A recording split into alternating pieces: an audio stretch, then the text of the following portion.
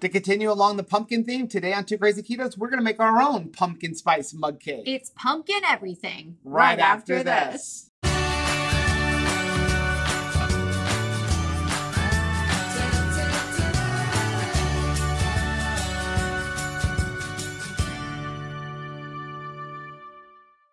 Hey, what's up, family? I'm Rachel. And I'm Joe. And we're Two Crazy Ketos. If you're new to our channel, welcome. Here on Two Crazy Ketos, we do different things like product reviews, we do recipe videos, we talk about various keto topics, and then every Monday we sit down on the couch for Keto on the Couch. We just kind of talk about what's going on in our lives for the week. You can find us in different social media platforms like Facebook, Instagram, and Twitter. And we have a website, which is twocrazyketos.com, and that's where you're going to find all of our different recipes. Now, we do upload at least 5 new videos every single week, so make sure you subscribe to our channel. And don't forget to hit the little bell icon, and that way every single time we upload a new video, you'll be alerted to it. Yeah.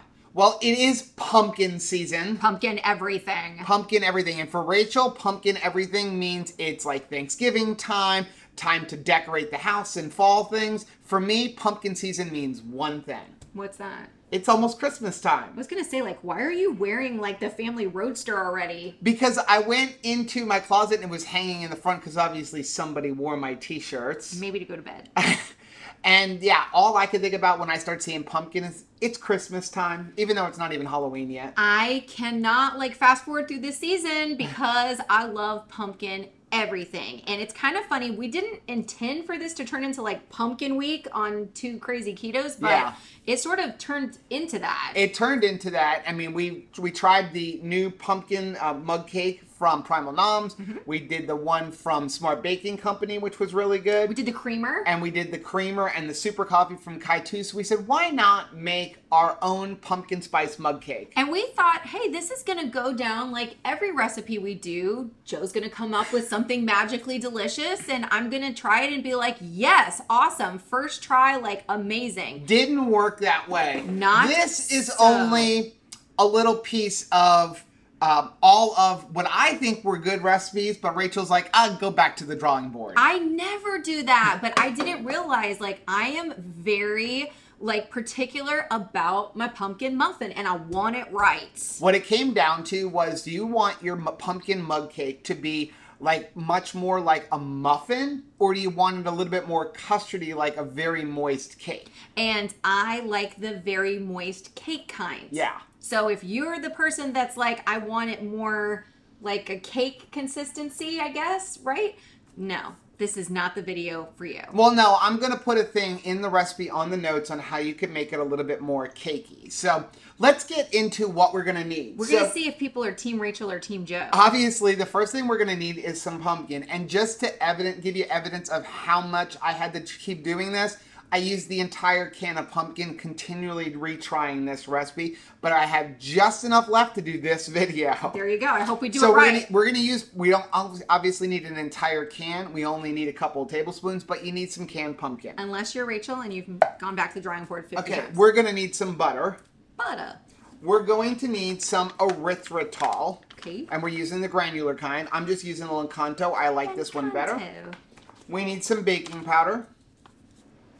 We need some pumpkin pie spice, or you could make your own with nutmeg and that kind of stuff, but I just like buying regular pumpkin spice.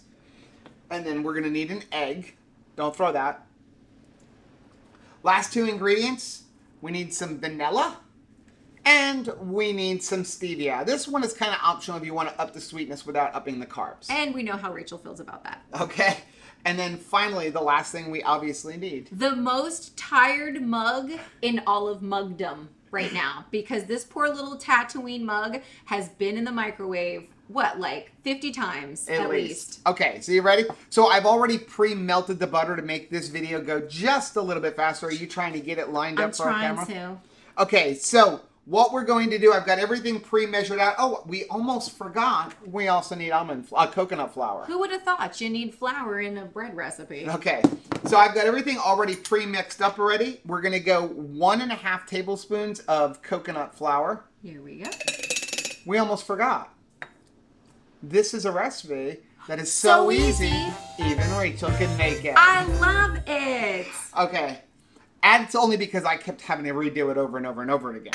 Okay, so we're going to go 1/2 tablespoon of erythritol, or the Encanto Classic Monk Fruit Sweetener. 1 teaspoon of your baking powder. I know that seems like a lot for a mug cake, but we're using coconut flour, and we're also going to use a lot of pumpkin because we want to bring up that pumpkin flavor. Yes. So we need a little bit more baking powder to get it a little bit more cakey, to find a midway between what Rachel was looking for and what I was looking for. Yeah. And then we need a 1/2 teaspoon of our pumpkin pie spice. That smells so good. Okay. Then you're going to need about 10 drops of stevia. Now, I found when you eat 10 drops, not a measure. Oh. Drops. Ooh. That's about 3. 4, 5, 6, 7, 8, 9, 10. Stevia is not an exact science. I found 10 to 15 drops is perfect.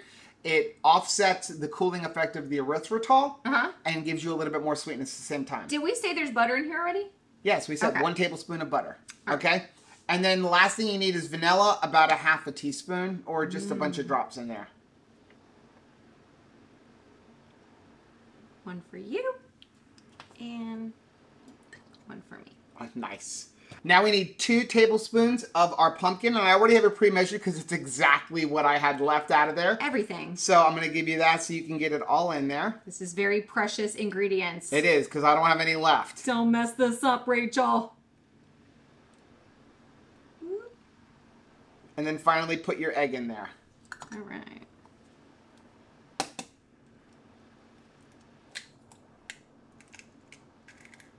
It's going to be a shell-free muffin. Okay. Just go ahead and mix it all up.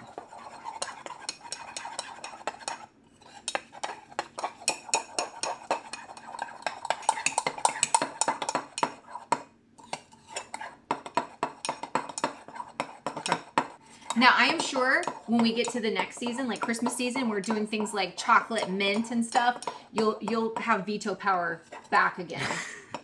I just pulled rank this time. Okay, that looks good.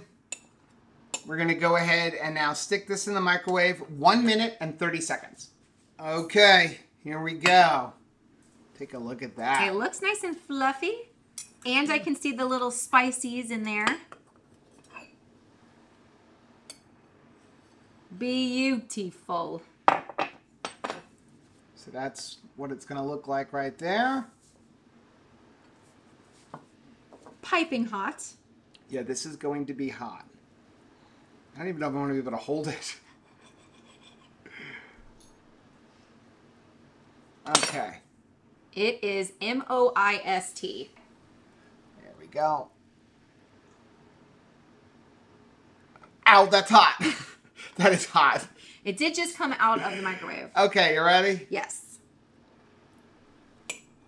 Yeah, it is super moist. You ready? Yes. Here we go.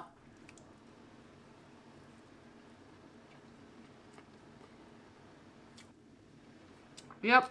That one came out perfect. It was worth the fight. It was a lot of trial and error, but I think we nailed it. I think it is awesome. I really do. So you want to go over the nutrition on this? Sure. Okay.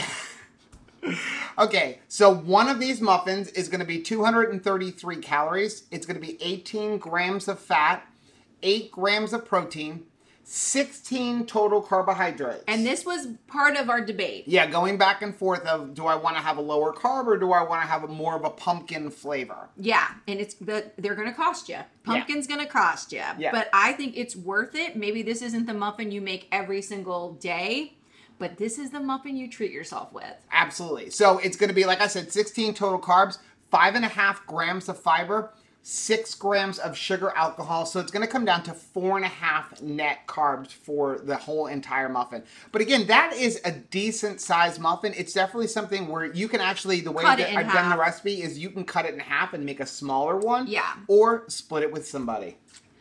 You won't want to share this though. Now the recipe for this mug cake is linked down below, as well as the variations, because if you want to actually cut down the carbs just a little bit, take the amount of pumpkin you're using, cut it in half down to 1 tablespoon, then double the amount of butter up to 2 tablespoons. You'll get a similar consistency cake. It'll be higher in fat, higher in calories, but it will be lower in carbohydrates. And it will give you a chance to try the Team Joe version, because this is the Team Rachel version, and the one with like the alterations, that's Team Joe. So why don't you make them both and see which one one you like the best. Is there really a Team Rachel version considering Joe came up with both of them? Oh, but this is mine now.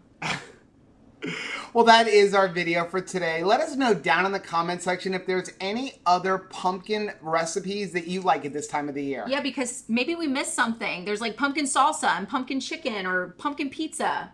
There's all kinds of pumpkin. Never too much pumpkin. Please do us a favor and hit that like button down below. And don't forget to subscribe to our channel and hit the little bell icon, and that way every single time we upload a new pumpkin recipe, you'll be alerted to it. Until next time. Bye.